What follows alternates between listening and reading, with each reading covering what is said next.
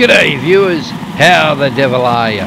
Well, I've been hard at work with a new burner. As you can see, I've got a new oil feed set up, and I've set a new personal record of 600 kilowatts. That's 1 litre of oil per minute.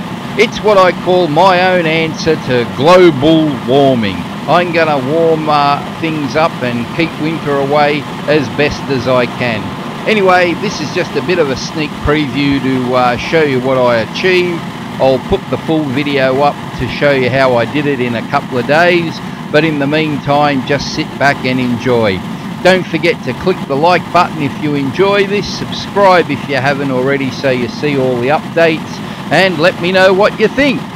Thanks for watching.